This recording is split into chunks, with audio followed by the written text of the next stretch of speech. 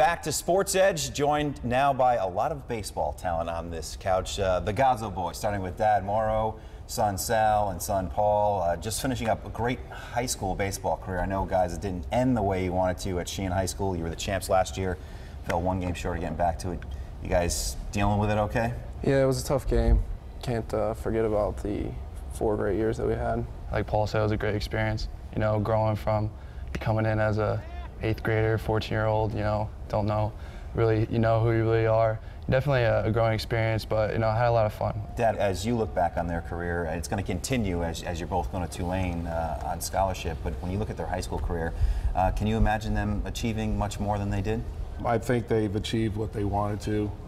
Obviously, they want to win more championships. They're competitive.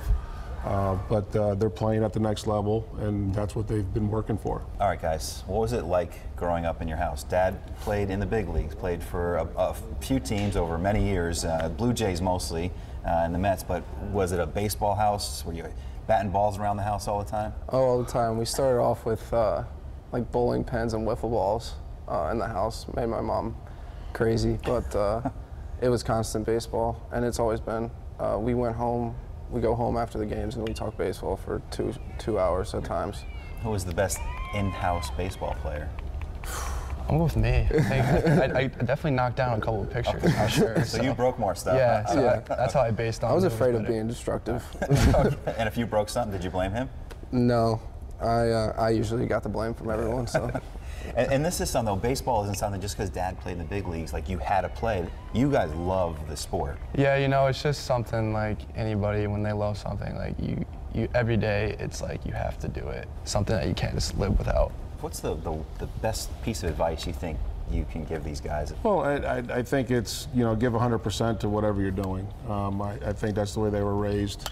I never forced them to go out and practice. They've always done it on their own. I remember the days they would ask me, to go throw them some extra batting practice or hit them ground balls. So they're pretty self-driven. That's basically, I think, why they are who they are. When you're in the big leagues, how fast can you get it up there? I think the hardest I've ever got clocked was like 92 miles an hour. But the higher I was clocked, the harder it was getting hit. So, did Dad ever bring it 92 to you guys at all? No, no. I actually saw some film on him a couple times, and he brought it for sure. Yeah. But never to us. Yeah, when he throws BP though, you can tell he's trying to bring it though. Yeah. It's nice and firm. So that definitely helped us. He gets competitive in the cage a little bit. Does it? Sometimes he tries to get us out. He still has it, huh? Yeah. What'd you think of the mustache back in the playing days? Have you seen the baseball cards? I like the mullet. I like the mullet that he had. Yeah, I wasn't a fan of the mustache. But I like the mullet. I tried to do the mullet a little bit the past 2 years, but I don't think I could get as good as he did. Can't rock it like no, I can't. Morrow, they're headed to Tulane and potentially might be drafted. Those are 2 great options to have, but it's going to be school all the way, right?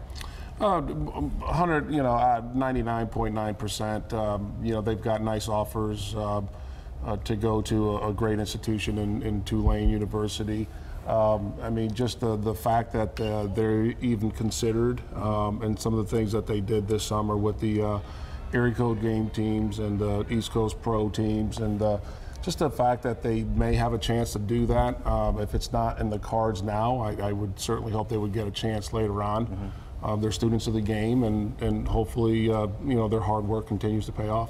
Dad says students of the game, but pretty good students too. You guys took the books pretty seriously. Well, when you grow up having a mom as a teacher, you learn that grades are important, and one day if baseball doesn't work out and you have no other option, you have to lean back on your grades. When we were being recruited, one of the first things that they ask you is, what are your SAT scores? What are your grades? What's your GPA like?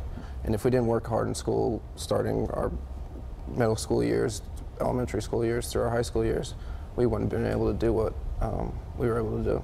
Was it going to be a package deal no matter what, or was that what you guys were hoping for, to go to the same school and play again? It was mostly the same schools that liked us, but when it came down to it, we decided to go together.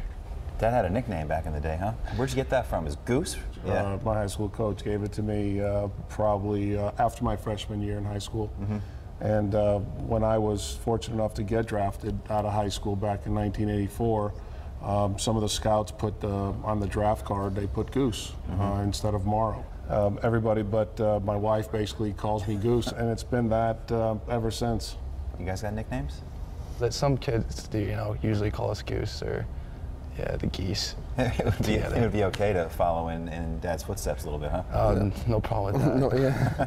Well, guys, thanks for coming in, and best of luck in college or in the draft. I appreciate it. Thank you. Having you on. Appreciate it. Thank you. Want to go get a game going now? Yeah.